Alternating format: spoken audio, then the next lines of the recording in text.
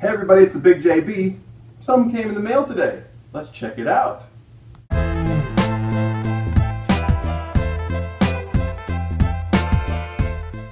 Okay, here we go. I've been waiting for this all day today. Here's the big reveal.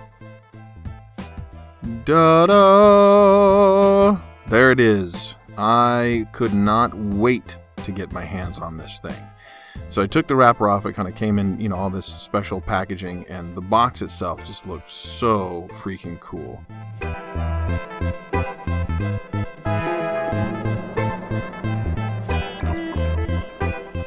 People were talking about it online. MMO Champion was talking about the statue online. I had to go check my account balance to see if I qualified. Sure enough, my account started in 2004. I definitely qualified.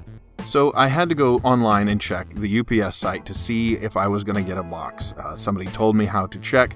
Sure enough, I had a box on the way, and I could not wait to get the thing open. The foam itself was even stamped with Blizzard's logo. It's pretty cool. Okay, the next big reveal. Ba-da-dum. There it is, ready to assemble. It came in 4 different pieces. It had the axe weapon that goes in one of the hands, and it was wrapped up individually. It had the base, which has some text on it, which I'll show you guys a little bit later. And then there was the sword that goes in the other hand that he's holding. He's kind of doing this awesome sort of battle cry on the back of the wolf. And then there's the last piece with him on the wolf, ready to be put together. Okay, so let's look at the two coolest parts of this thing. I mean, the weapons are great and they, you know, go in the right sockets and everything. But the base, which has these stones on it, you can kind of see how they're positioned on here. That the wolf is actually standing on top. And then there's the wolf and the orc itself. A hefty piece of resin right there. Really, really cool looking. Very detailed front and back. And it rests very nicely on those stones. It has a little post that you insert into one of the stones at the very top, and then it just kind of rests right in there. Then I went ahead and unwrapped the hands and put them into the sockets where they belong. And he was ready to go.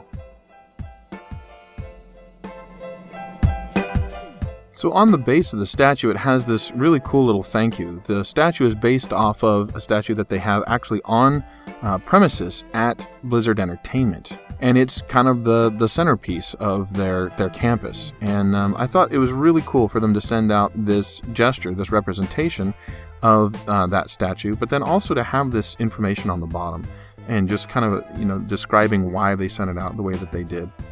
I think it shows a lot of appreciation for the fans. I think it shows a lot of care and attention to detail, as always.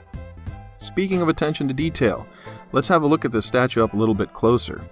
You can tell on the paint job they've made an effort to look like it's oxidized, just like the real statue, even down in here where the leather was supposed to be on the harness. The detail is absolutely incredible. So the box obviously commemorates the 10-year anniversary.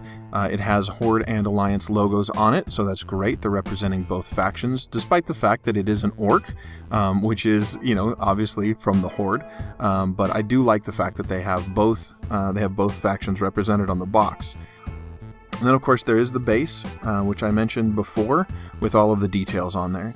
And, you know, again, you can read here what the inscription says. This is an excellent piece. I'm really, really thrilled to have it. I'm very proud to have it. Proud to have been part of World of Warcraft for the 10 years with nary an interruption in my subscription. And this statue will definitely have a place of honor right next to the Doomhammer. So there it is, the Veterans Thank You gift from Blizzard. I'm amazed that they did this. It's incredible. So thank you, Blizzard, for 10 awesome years of World of Warcraft. Here's to many more.